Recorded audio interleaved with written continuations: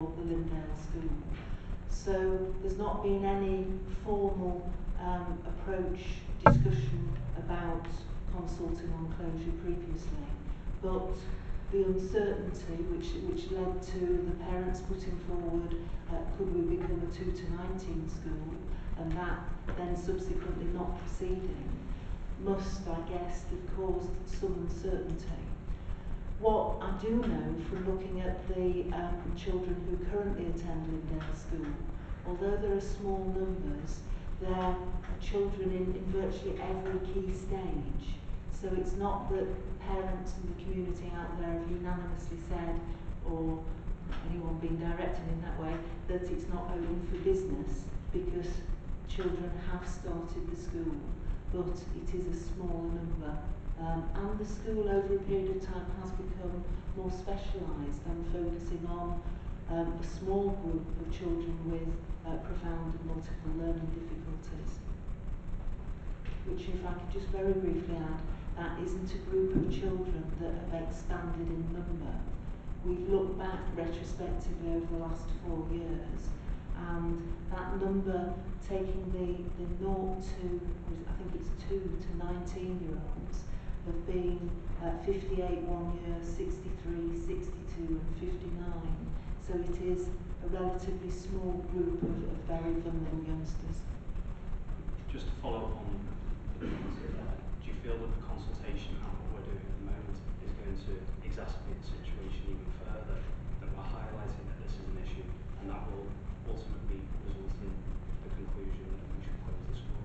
Because the consultation itself is putting people off because they know that the school potentially might close. It's a self-fulfilling prophecy. Chair, I think it's a difficult balance, it's chicken and egg. I think we have the reduction in numbers over time, so we've 23 children. I think it's the lowest number of children we've had at the school over the last 10 years that we've looked at. So there has to be some concern about the viability of the school.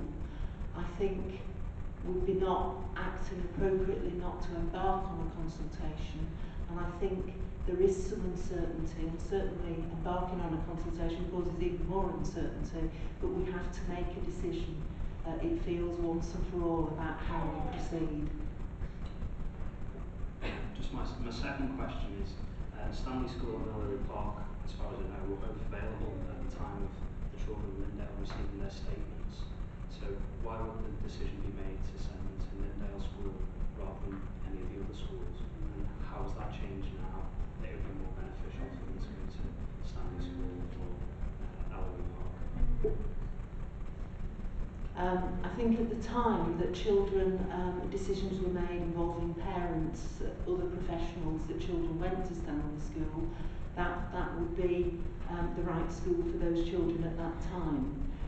In terms of future, if, and I caveat this all with an if, because we haven't even embarked on consultation yet, but if Lyndale closed, and if the schools that children would go to in future were Stanley School and were Ellery Park School, both of those schools would have to change in nature to be the right schools for children with profound and multiple learning difficulties. We already know that Ellery Park does care for and educate children with profound and multiple learning difficulties, and some parents choose that their children go there. One child with two.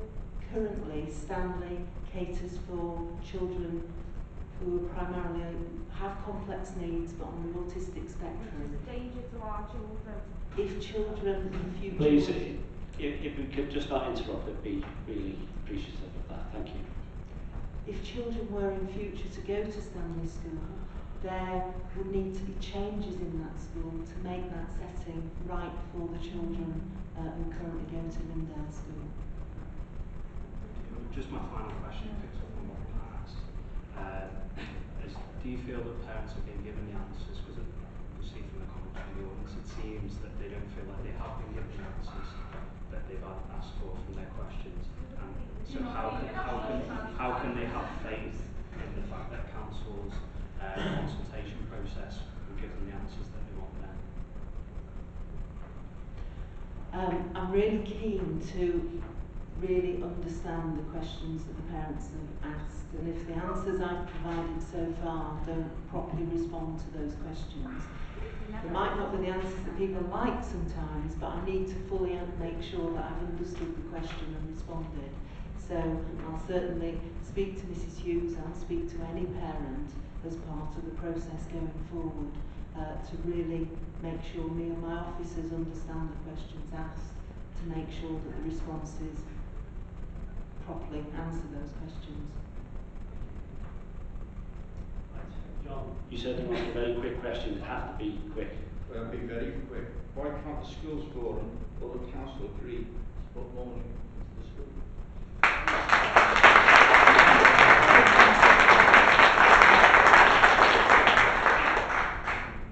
It's a good question. If Hal was with us, we'd encourage you to do it. There's two parts to the question. Clearly, the schools forum would have to take decisions to alter the banding to put more money in a particular way into the school. It's a fixed amount of money. The schools forum would have to agree to it. And as I said right at the beginning, it would mean that other children in the other bands there'd be less money for those. So in terms of moving money around within the school's budget, you can do that. We can't do it. The schools forum can discuss it. We could repeat all the process we've had with the consultation of the working groups that came up with the banding, the external consultants and so on. You currently put two amounts of money additional into the budget, or you did. The school's budget is ring-fenced from government grant. You currently, as a council, put two amounts in, or you did do.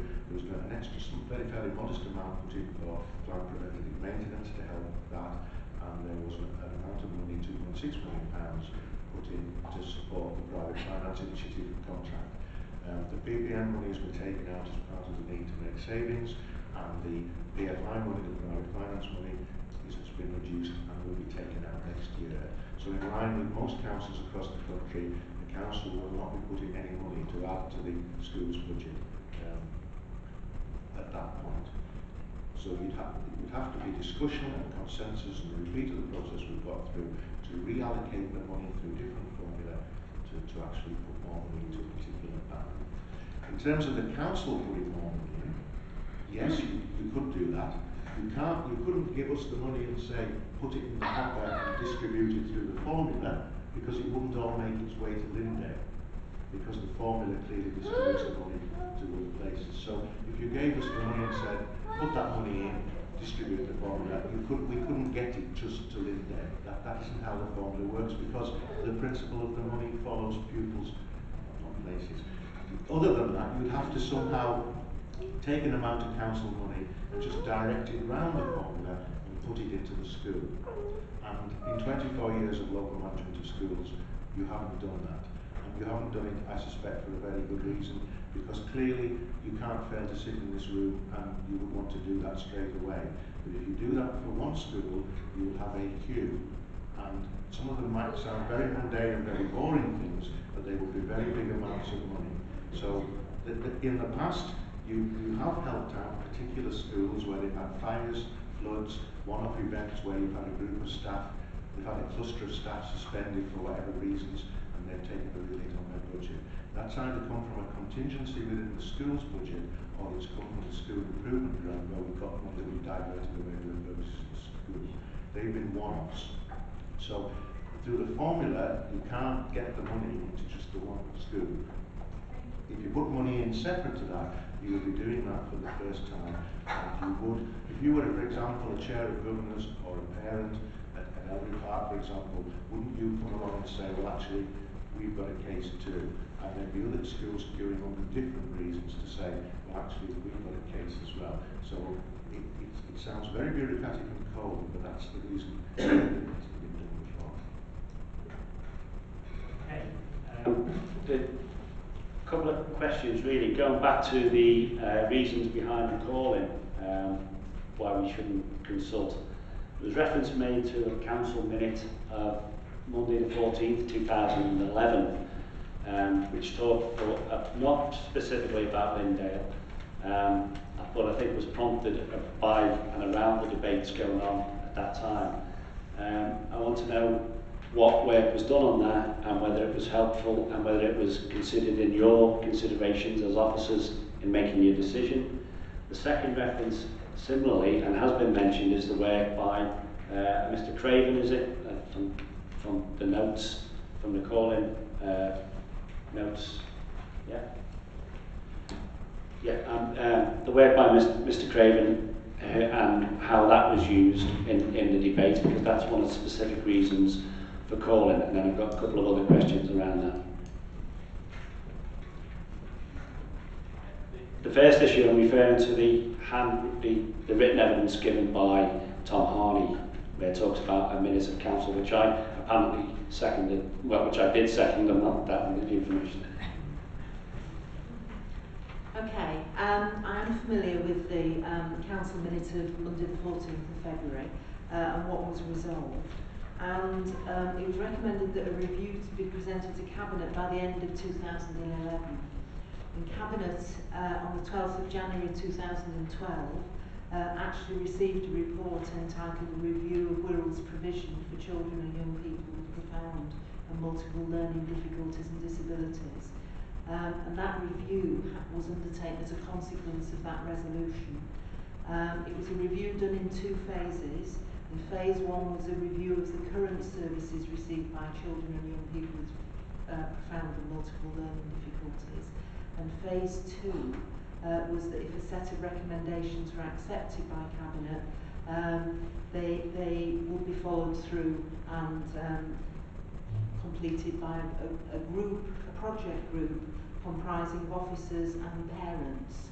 And there were 11 recommendations in total, and each of those recommendations were followed through, and they were accepted at that Cabinet meeting on the 12th of January 2012.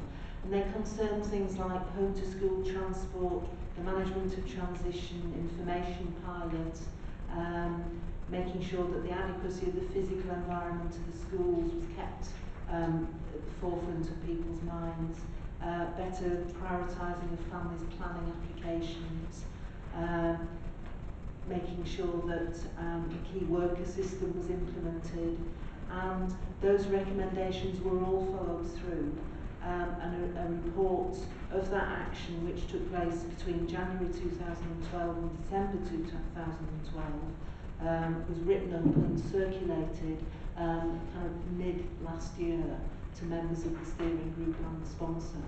I think it's also important to note, and that was the recommendations were from the University of Chester, that the group that followed through those recommendations made reference to the fact that the government was changing quite radically its approach to special educational needs and funding and planning for children. But also it's noteworthy that none of the recommendations dealt with by the group directly touched on the number of places in school and how funding would operate. So that's how that set of recommendations were followed through and implemented. With respect to Eric Craven, who was the HMI, he produced a couple of reports.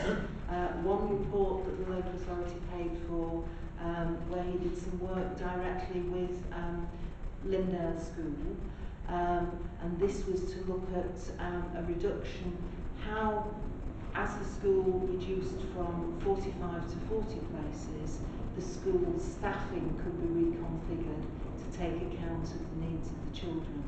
And I have a copy of the report that was produced at that time by Mr. Craven, who felt that the school were taking very sensible steps and their proposed revised staffing arrangements would meet the needs of the children who were currently attending the school.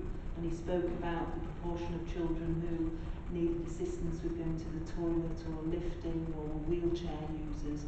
So he focused on the current cohort at that time, and said that the school, perhaps with its proposed staffing ratio, could accommodate a couple more children, but the staffing ratio was fit for purpose.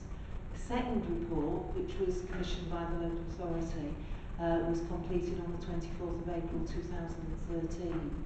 And Eric Craven, who's got a lot of expertise in working particularly with children with, as an inspector of children with profound and multiple learning disabilities and complex learning disabilities, was asked to look at how health supporters develop the banding system, and particularly band 5, and look at some of the needs of the children at the higher end of band 5. And he came up with an approach to looking at how we might characterise some of those more vulnerable children.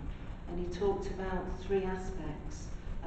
Children who, on progress scales of educational development, were at the lower stages of 1 to 3. Pupils requiring gastrostomy feeding, and pupils unable to sit unaided and walk even with assistance. So his definition of those children, he found the majority of children with that level of vulnerability were at Lyndale School, but at that time there were a small number of children at Ellery Park School also, and he concluded that he felt both schools could meet the needs of those children, and that definition helped inform band 5 plus in the banding system.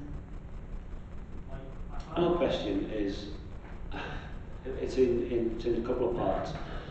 I would like your opinion if we resolve to do nothing, what you feel the outcome of that may be. The second thing that seems to be, from certainly the parents who've given evidence to me, is that this potential move to another premises, school environment is the thing that is filling them with fear. But the inevitability of this school, given its age range, that the children will move to another school at some time during their school life. And I'm mindful of what support package is done during that transition, and what support packages would be given if there was any other transition before then, that normal leaving date from the school. I think if you decide to do nothing, it's difficult at the moment to see that the uncertainty would not carry on, because currently the school is being funded on 40 places, and until quite recently was funded for 45. And as I've said, I won't labour the detail again, it's the confidence that you can have in a system carrying on where you are reliant on funding empty places to keep the school going, in a setting where the national framework is changing, moving more to pupils rather than places, and also where it's very reliant on a local arrangement whereby the schools and the chairs of governors and the parents are accepting that the money is distributed in that way. So it's the degree of confidence you can have in that. Clearly, you know, we like to think that we've, in the background, Andrew in particular, and working with part of the schools forum and the other heads, have come up with ways of keeping that going over in recent years. If you tell us to go away and do that, we'll try it. At the moment, we are sufficiently worried about it, concerned about it, clearly, that we brought this matter to you. There's no easy answer here.